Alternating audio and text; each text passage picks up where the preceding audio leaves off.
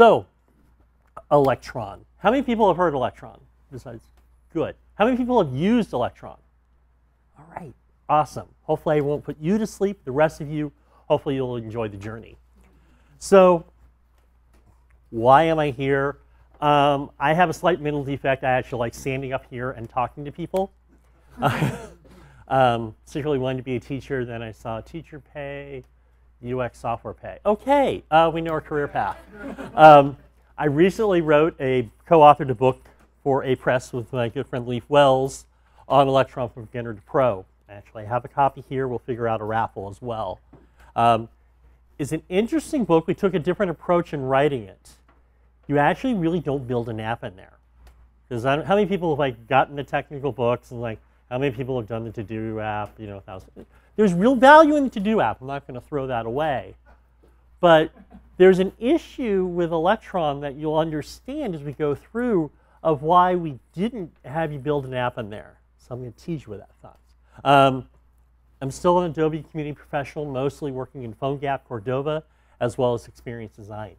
I am actually a UX lead for a home automation security company down in Carlsbad. So driving north wasn't so bad. It wasn't coming from downtown San Diego. I have a couple courses on Lynda, and I've also written a book on the Ionic framework for O'Reilly. So what is Electron? Well, it was actually released back in 2013. So we're talking it's a 5-year-old system. Where it's just about to hit the 2.0 release. So it's been chugging along. It was actually written by Xing Zhao. He actually worked on another project called NWJS, Node WebKit.js, and then actually moved over. And then basically, it was the foundation for the Atom editor. So how many people use Atom? Okay. How many people use VS Code? Okay. All right. There's a reason. Those are all Electron apps. So the idea behind Electron is it's actually a blending of technologies. It's a blend of Node.js. It's a blend of Chromium, which is basically the actual engine inside of Chrome, the browser. So Chrome is the browser with all the things like bookmarks and all that. The actual web rendering engine is Chromium.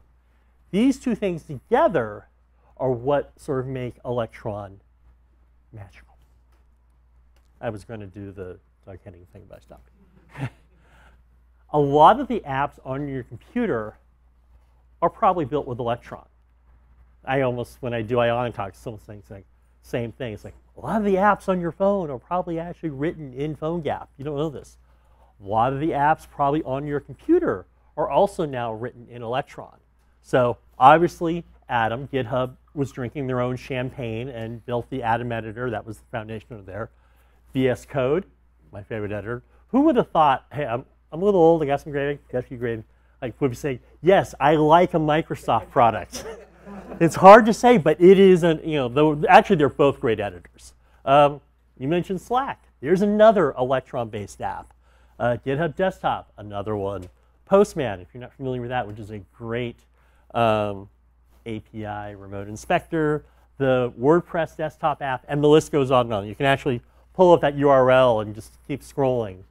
A lot of the apps you've never heard of, but it's a great solution because it allows the development community to, again, have that one language, that one set of tools, and now come to the desktop. It's very similar to almost like the sales pitch that I give about PhoneGap and Cordova. Same idea, one code base, multiple platforms.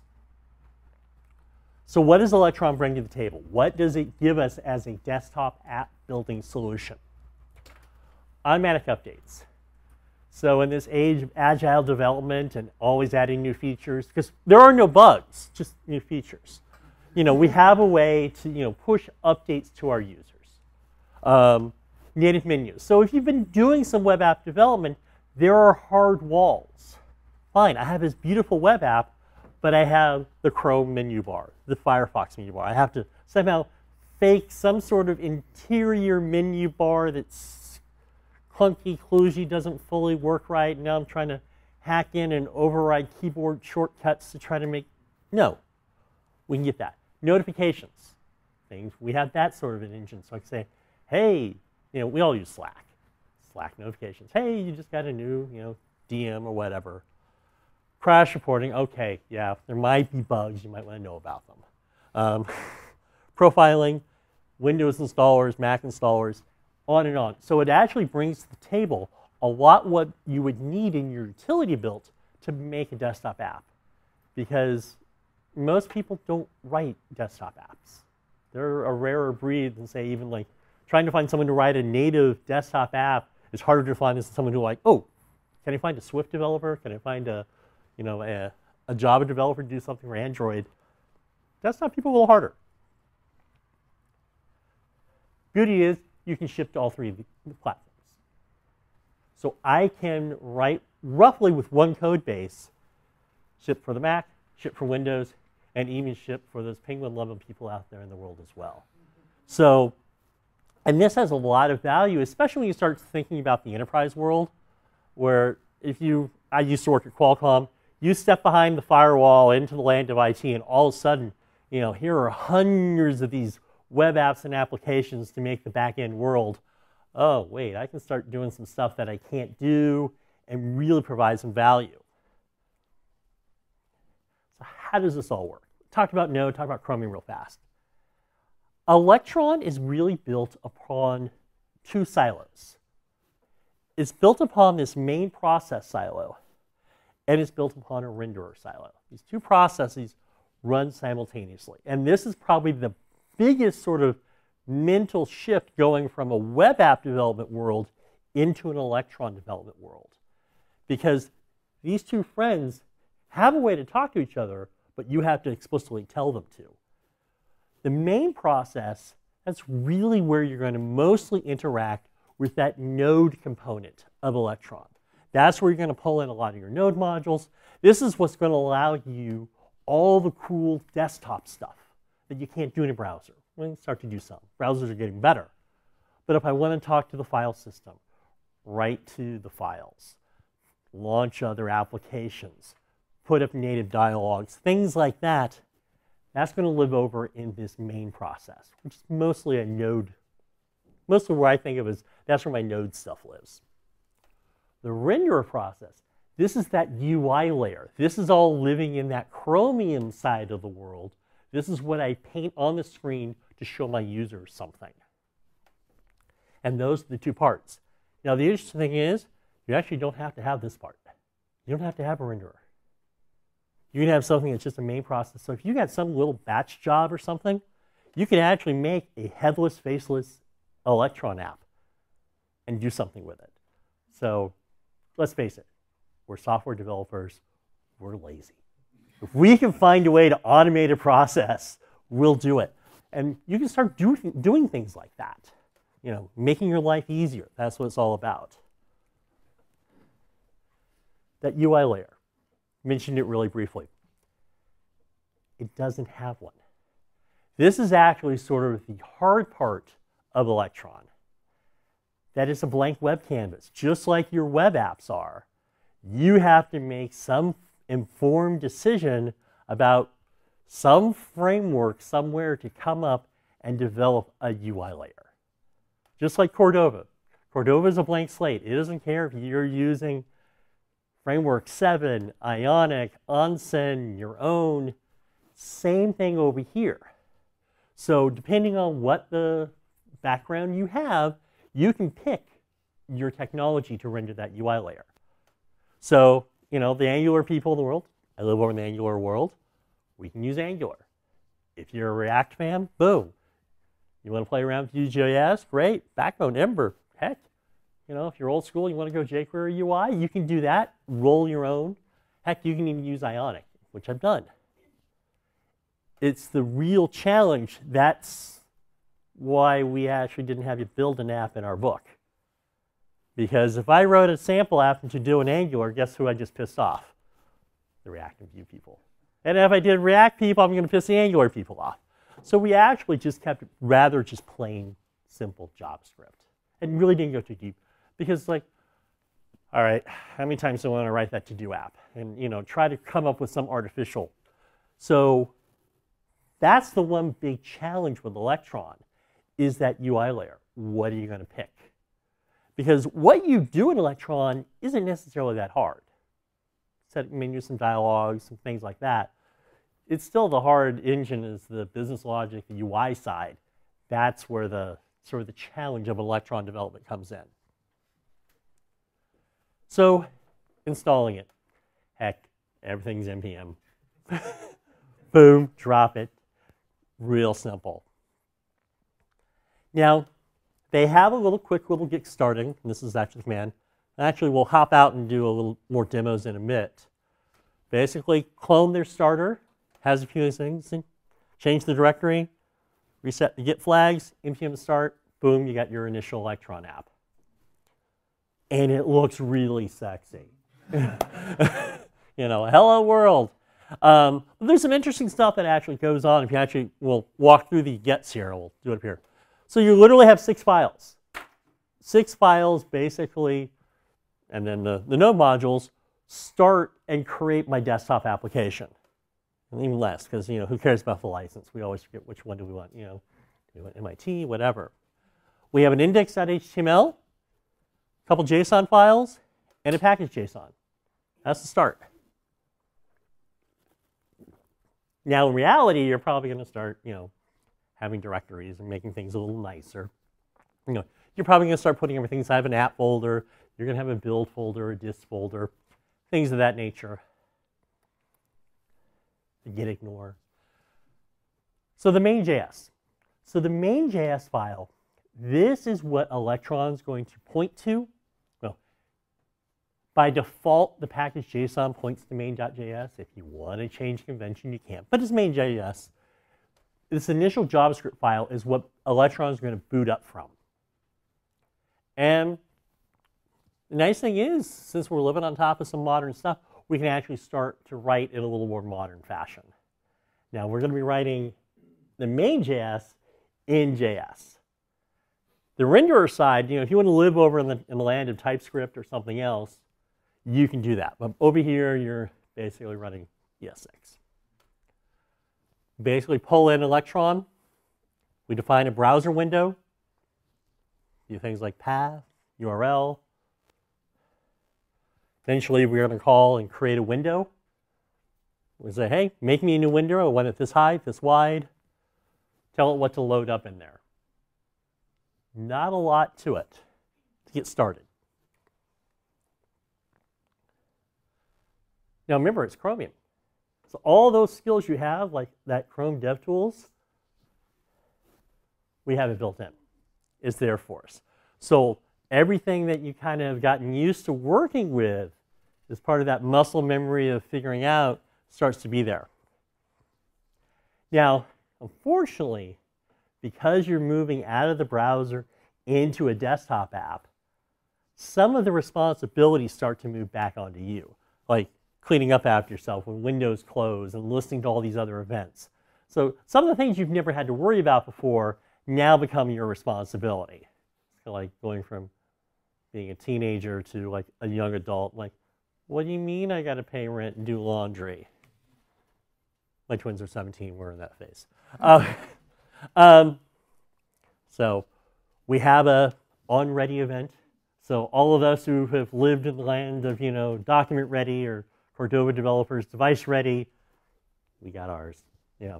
Because this is still going to take, you know, a few moments to boot up and things and splash screens, and you got to deal with that world. The HTML side is pretty straightforward. It's just HTML. So the nice thing is, even though we're just barely getting to 2.0 with Electron, there's lots of little minor updates. They actually keep the Chromium engine really, really, really, really, really fresh. Like within a day or two, and they basically, you got a new one. So whatever is getting poured into the latest version of Chromium in terms of support for new features and the evolution of, you know, HTML 5.1, .2, et cetera, all the new JavaScript is available to you. And the nice thing is, you're locking that inside of your Electron app. So you know what you're going to get. You're not beholden to mismatches. So you could actually make an Electron app. Even if, say, your enterprise company says, thou shall use only IE or something, you know, I mean, there's it's not as bad as it was, but you may be trapped in a legacy system where, heaven forbid, they're still running Windows 7 or something and IE11. With Electron, basically, you have a captive browser, so you can use the new stuff that you want to use, and makes life a whole lot easier. So that's a nice thing there. But we have our script engine here, so we have another script engine also, so we can figure out processes. So this is what actually wrote that, hey, what version of Chrome I'm running, Chromium really, my version of Electron, my version of Node over there. Real exciting. And then I basically can pull in this render.js file. So Windows. So not the operating system, but the actual application window. We actually have a whole lot of parameters. So out of the box, that first one just had width and height. We actually have a whole bunch of attributes we can set up on our window. And we're not restricted to one window. I'll show you an example. So second windows, how to make a fake splash screen sort of thing. Show you that. So we can say whether this window to be shown or not. Our background color. We can restrict the width and the height to the thing. So, we can only make it so small because as a UI person, there's a point where I'm like, yeah, I know you can shrink down the window, but I can't refactor the UI of this app to that point. I need a minimum of this. It's a data table. I can't make it any smaller. I can even make it not movable.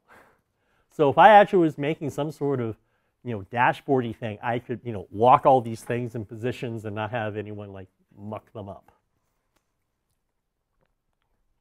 I can have it always be on top. I can change the title. Lots of capabilities. I can actually make frameless windows. So if I don't want the window Chrome, I don't have to have the window Chrome. I can also make my window transparent if I wanted to. That was a lot of fun. That was an interesting one. I don't know if anyone has used this. I don't know what it's written in, but I've seen some web measurement apps that you can fire up and it will act as overlays on top of the browser. You're trying to take screen measurements and that sort of thing. That's what you could use this potentially for. So yeah, so here's a transparent one. So yeah, there's the attribute, transparent true. If I wanted to be transparent, I'd see the stuff through. The content in the HTML is there, but the window itself is transparent. So you can do interesting things. Mentioned this earlier, menus. This is obviously one of the big differentiators between the browser world and the desktop world. And when you launch any sort of application, you have a menu bar that has all the things that you want to do with it, not what Chrome wants to do or Firefox wants to do. We have that capability. And this is actually what usually winds up with being the bigger blocks of code in my Electron apps, because you have to define all those menu items and the structure, and it becomes something about this long, 10 times longer for a fully fledged menu.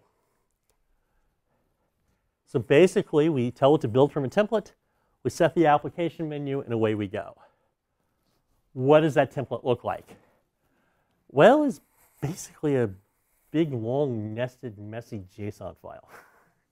So we give it a label, and the first label, that's what's going across the top of the menu bar. And then the submenus are the things underneath, and you can have submenus in there. Add infinite item, add infinite item. Now, you can update this on the fly. You can change what things are enabled. So everything you think you need to do with a menu, you can do. It's not a hack. Now, what's nice is they have both accelerators and roles. Because when you're stepping into the land of the desktop world, there are lots of conventions, copy, paste, et cetera, You don't need to rewrite those. They understand that those are sort of core functionality. And that's where that role comes in. So they sort of automatically handle that for you. By adding that role, they know what you want to do. Now, you can't override it, so if you put that in, you basically have a contract with Electron that this is how it's going to work. So if you have something custom, you're going to have to call your own function.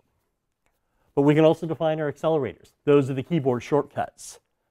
And you'll see that first one, command or control. Hey, I can deliver to both platforms. Us Mac people, it's Command C. The Windows folks, it's Control C. It handles both of those worlds for you. It knows what OS it's running on and will adapt to that. So here's an example, screenshot of a menu being instantiated. So there are, my modifiers up there. Here's a submenu. I have a check mark under there. All that is within my Electron control. So as I'm moving things in and around, I can do all that. Contextual menus. How many people tried to do a contextual menu in their web app? One or two. Yeah, it was fun, wasn't it? It was probably one of the most hacky-ish things you'd ever attempt, and yeah, and you still probably got Jira tickets from QA saying it didn't work. ext.js for that. Remember, like send.js? Yeah. Long time ago, 5 years ago. Yeah. Yeah. So we get them as well. So this is just basically another variation of the menu element. So we can have OS proper contextual menus in our application. And we can either set them globally or on an item-by-item basis. So depending on what your app needs to do. So again, to the end user, this is all the right set of tools. They have no idea what this is written in. So here I have a contextual menu, building it from a template. Usually the contextual menus are a little simpler without all the nesting in the menus. Custom functions right in here. And then I just set it right here to a window event listener. So this one would just, anywhere I clicked inside my application, this would show up. But, if I wanted on a specific button or a specific element, I just move where I attach that event listener to. And so, we get nice things, fat arrow functions. So all the cool things you're learning, like here at Fuse, all great. This is the magic between the two worlds. So I was talking about those two silos. You got that main silo, you got the renderer silo. They don't talk to one another. Kind of like my twins. I have boy-girl twins. They don't talk much. Usually yelling. Who's emptying the dishwasher? IPC, sort of like us, like me and my wife. We're the parents. We're communicating between these two. The IPC, this is the channel between these two processes. Because basically, these are kind of sort of segregated. There is a way to actually call functions within each other. But what I have found in talking with other developers, it tends to get a little messy that way. They really do like to sort of keep UI stuff over here, really a separation of concerns, and stuff that's really sort of OS-y over on the main. But a great example of where that baton handoff would be was I click on a button over here that I want to open like a save dialog. Save dialog's over in the OS side of the world. So I need to tell it, hey, go open the dialog. And then the dialog needs to tell, say, my UI, oh, here's your file path. And, oh, okay, I'm done, now do this or whatever. It's the IPC that allows us to talk back and forth. IPC actually comes in two flavors. It comes in a synchronous version as well as an asynchronous version. So this is the sync version. So pull it in, and they're really cryptically named. IPC renderer, IPC main, usually keep them straight. Unless it's 2 in the morning and your chapter's due. Basically here, we're attaching it to a button I have on my UI. Click. And then basically send synchronous this message with that. And over here, so this part right here, that's sort of the name of my token that I'm sending over. And over in the renderer, it says, hey, if I get an IPC message with this basically as the message header, then pull these argets and do this. And then I can basically send back the return value. Now it's all locked up, synchronous. We may want something asynchronous. Very type of similar. Hey, we're going to send over, and then same idea. So depending how your UI and your interaction, because sometimes you may want to lock something up until it's done. Sometimes you may not, or it may run. So a great place where this gets used is actually pulling up and kicking off dialogues. So, you know, we have some files. We're starting to get more and more file access with our browser. But, you know, the native alert dialog in a web browser is on a scale of 1 to 10, what, about a 1? I mean, it's, you know, it's funny. It's actually like one of the first things you actually show if anyone's done any Cordova work. Same thing. You pull up, you make a PhoneGap app, you have a JavaScript alert, and it says, you know, index.html alert. I'm like, oh, well, that's not nice. So the first thing you do is like, okay, here's how you get a native dialog. Same thing here. How do you get a native dialog? Well, we got them. We actually have several variations of them. So we have a file open and a file save. We have a message box, which is really sort of your alert info box. We also have this special alert box. Sometimes the naming in GitHub kind of, I love to hit that Wayback Machine because calling these boxes, I don't fully get. I'd love to like, how that one, who lost the bet, you know. An error box is something you can fire off very, very, very, very fast in the start of your application if something went horribly, horribly wrong. But the cool ones are like the file open. So this basically is where that IPC stuff starts to come into play again. So here we have a dialog. We're going to say, hey, go open the directory dialog. Boom, go do this. And then we're going to get a nice looking file dialog. We have a lot of opportunities with the open. So we can actually filter on the file, the directory, multi-selection. If I want to need to be able to create a directory, so all these capabilities you would want in a desktop application are there. I can even, you know, show the hidden files. It's like, you know, you're writing a text editor. Oh yeah, that .gitignore that you actually need to go edit, I can show that to you because it's hidden. And actually, there's a nice thing on Windows. We can actually prompt to create. So here's a little more. Here's a save. You know, hide extension. A lot of the things are all there for us. So message boxes. These are really dialog boxes in my world. Very similar, except now we start to define our buttons, who's default, what the cancel is. Because remember, as you start moving in the desktop world, you have to, you know, really do think about keyboard interaction, accessibility, those sorts of things. So when I hit, you know, escape to cancel, who am I talking to? What am I working with? Message in detail. There are 4 variations. So an info, an error, a question, and a none. On the Mac side, they're all the same. There is no visual difference between them. Windows actually does something with those variations. So depending on my type, you know, I can get different icons in there and have different little bit of elements of how they lay out. Now, you are not bound to the default icons. You can actually have your own custom icon, your own custom image.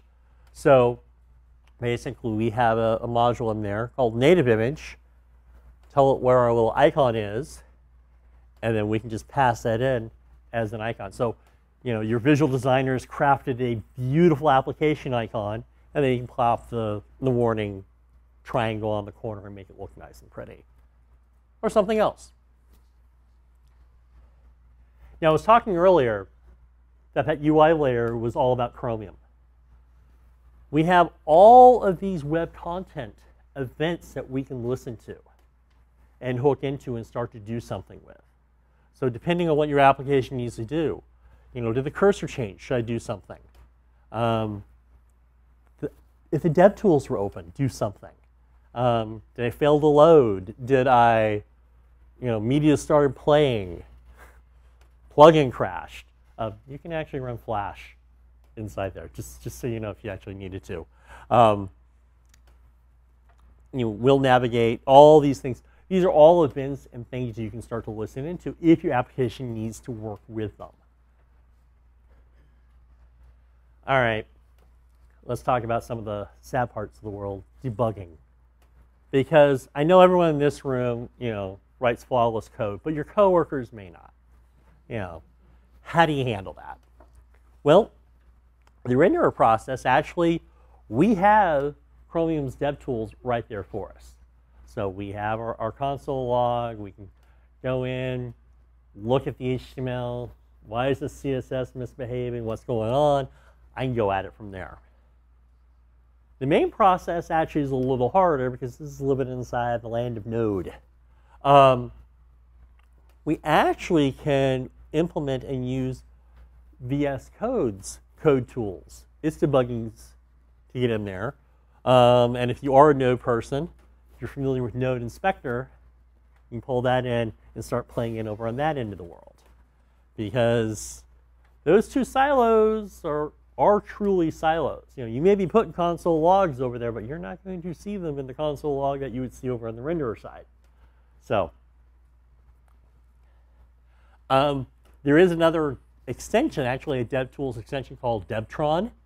It has some interesting stuff. I used it a little bit. It didn't knock my socks off. It's kind of like, okay, it's there. But the only thing I would say is it does help a little bit on some of the IPC communication. This stuff going back and forth. Because it's really that one part of the world where you're living in two worlds at the same time. All right, how many people test? Write unit tests? More hands, more hands. Fix that. I'm a prototyper. A friend of mine wrote a job description for me one time in a talk. Says, I get paid to write spaghetti code for a living. So it's awesome. I'm a UX prototyper. It literally is like, it's got to run for 12 people for a usability study, and it never sees the light of day. But I know in the real world, testing is important. They actually have a tool called Spectron, which you can use to leverage and actually run proper unit tests with Mocha and Chai or whatever, and actually begin to test your application, which is probably rather important, especially if you start thinking about the fact that this is a desktop application. A lot more security starts to come into play because you have access to everything in here. You can say, I'm going to erase your hard drive. A lot of power, a lot of responsibility comes in writing an Electron app. And you want to make sure it's working well. Real simple installation, boom. So let's talk about building your application. We'll get to some demos at the end. So you need to somehow sort of compile all these bits into something distributable, something that may go into the Mac App Store, the Windows Store, on a server that looks and smells like a real application. The preferred tool is this module called Electron Builder. And really, it only takes a little bit of change to your setup. So like I was mentioning earlier, that's why you kind of throw some stuff in the app folder. Likes that. It's going to start writing stuff out to the build and distribution folder. It's a very well-maintained project. That's always that question you should ask yourself with any sort of open source tool. How well maintained is it? Am I going to be hitting life, 2 months from now when a critical bug hits and I'm completely in trouble? So it's just nice to have a good maintained library. It will build for all our platforms. It will build for our various architectures. So if you have to deal for, back into 32-bit or 64, Mac, Windows, it will do all that for you. Basically, in that package.json file, we need to update our scripts to basically tell it to run build, what we want to build for. And then we need to define a whole bunch of properties. These are actually very well documented. We have to give an app ID. Everyone needs an app ID. That's how the world keeps itself straight. Copyrights, the name it's going to be, what version of Electron I want to package in there. Category, if I'm putting this in the App Store for Mac, where it's going to live. What kind of installer for Windows? What I want to do for Linux, how I want to distribute there. App icons, et cetera, all start to get, I didn't put them all in here. Those are the things you start to define in here. If you, like I said, if you ever worked with Cordova, this is sort of the equivalent of the config.xml file Just they got to use JSON because it's not 10 years ago. So really, you know, you just basically have to point to where that new starter is. It's all good to go. Make your app icons in there. You have to go a little further. Like for the Mac, you know, you've probably have opened DMGs, disk images, and you've probably seen something, you know, really nice like this. You know, like, hey, take this icon, this app, put it over here in this, you know, alias applications folder, and that's the extent to the installer. Well, you have to tell it where this graphic is, and how big it is, and what those things are. And it will create that DMG for you, make the zip, and there are your bits. Same thing with Windows. It will make your Windows installers. I don't know if anyone's ever tried to make a Windows installer, but oh, they're so much fun. So it really does take a lot of the pain out of it. There are a couple variations on the two types of Windows installers out there, this or not. But you get to define, this is the real simple one. You can have a more formal one, and you can start to define sidebar graphics and header graphics and make it look, you know, like a real software developer knew what they were doing when they made this installer. It's really nice. Auto updating. This was a hard part. This was actually more interesting than I thought. I almost kind of feel like they got to the point where like, oh, we just got to add it and move on. It is built into Electron. However, the amount of additional work with the default Electron auto update system really left my head scratching because they're not even on top of the same worlds. So for Mac OS, it's going to use this system called squirrel.mac, which is different than the squirrel for Windows. And well, Linux, actually, you're sorry out of luck completely. But for the Mac one to work, you got to have your own server up and running, sending back a JSON file when requested to then send the update around and all this.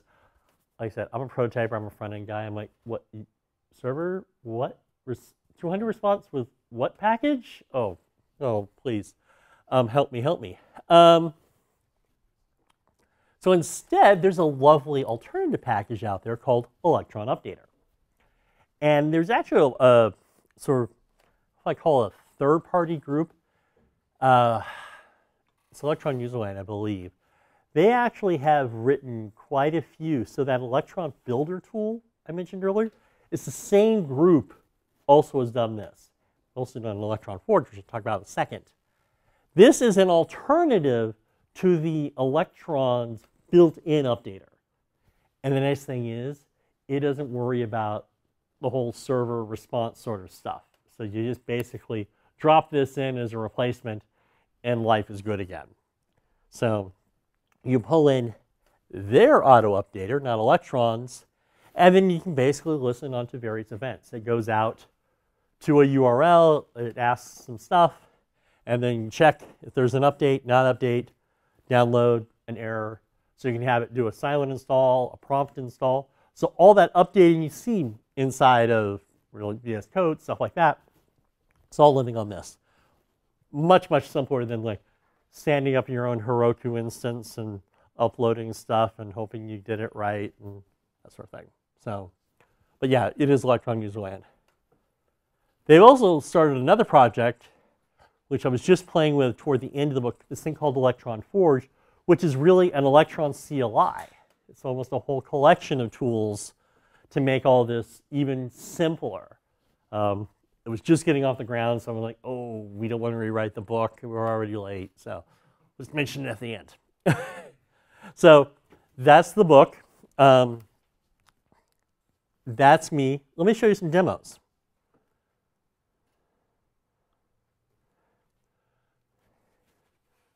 All right. So make it a little bigger.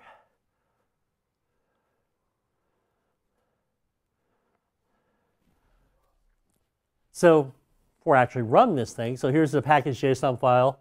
You can see we're got a little test thing, got distribution in there, a few keywords, some of our dev dependencies, build script type stuff. Let me just go ahead and run this.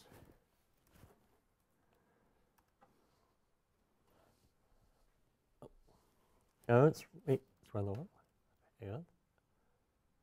Quit that. Wrong project.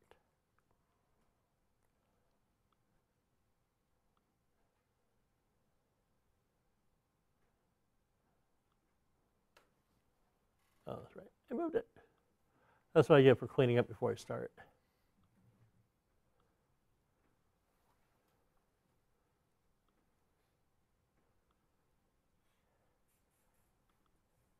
There we go.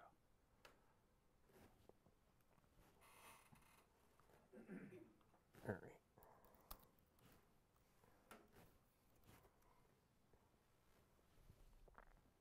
Right. Yes. LFDRN. You may have noticed that presentation I just gave you was an Electron app. Actually, that was just Reveal.js that really just dropped into the quick start, replacing the existing files, and was just an Electron app. So it literally is that easy to take a web app and slap it into Electron app. Now, I didn't do anything to deskify it. I don't know if that's a real word. Things like, what with a keyboard, putting up a proper menu, keyboard saying, Command H would do this, et cetera, et cetera. None of that was done, but it's literally as simple as it was. So here's Electron app. So those are the Chrome tools I was talking about right there. I forgot to pull in the IPC render, but that's okay. I can pull up my dialog box. And then, I can see what we have down here. I can choose a directory. All these things that I want. Test out my processes. There's, console log back and forth. And this is all that code I was talking about through the presentation. So pull in the few modules. I basically go find the document, again, keeping it vanilla, and, contextual menus. So if I come back over and control click, I get a real contextual menu inside my HTML and do something with it. My custom menu. Oh, there's my custom menu. Pulls that out. So, oh, and there's a reason why the buttons are purple. Look up Rebecca Purple. But here are the things back and forth. Just what I was showing you the thing. I'll just simply put up inside the thing. Inside there, over in the main.js, here's where I'm creating the window. A little bit of the menus. You said the menus can get a little larger. This is where some of that file management loading in would be probably advantageous. Generate the icon, custom functions, and that sort of thing. So that is, kind of the start of Electron. And here, let me show you what's possible. It should be right there. So here's Ionic Generator. So we have that splash screen, and then here we have this application right here. This is an Electron application, and it's not in the App Store. It's signed to go that far. The UI actually is the Ionic framework. So even I've taken a mobile framework and actually pulled it into the desktop. So I have the ability to go through here. And the idea is, if you've worked with Ionic, it comes with a CLI. I can never remember all the parameters. And it actually doesn't do everything that you would need to set up your Ionic application. Things like adjusting the manifest JSON file for a progressive web app, updating the config.xml file if you were deploying it to a native mobile app, pulling in the various plugins, the Cordova plugins. This actually was, I said, well, let's just play around with this. So I can go through and start to define my manifest JSON over here, come over to Cordova. Yeah, I know there's no platform. Start to pull in things, modifying splash screens, things I would do in a Cordova application. Yes, I know, I didn't pull it in. I can start having these scrolling lists, pulling in plugins. I can pull in mock testing, and eventually have it execute the CLI in the terminal on my user system. So I don't even paste it out like, no, go copy this into a terminal. It would actually run and build my Ionic application all through a GUI. So if you have a bunch of command line tools lying around, you could actually write a UI, making it a lot more friendly, a little more safeguards, and actually just use Electron to actually run those headless things for you and go from there. But that is a brief look at just, just the top veneer of what Electron is, sort of a sampling of what the tools it can give you. The hard part is, writing all the application logic, it doesn't solve that for you. But it really gives you a nice other solution to take that web app, to take that idea out of the browser, where you probably had to say to your boss, oh, the browser won't let me do that, only a desktop can. Well, now you can. So with that, that is Electron. So I guess we can open up to some questions, if there are any. Hey, I'm VJ. Thanks for coming to the meetup today. I'm the organizer for JavaScriptLA.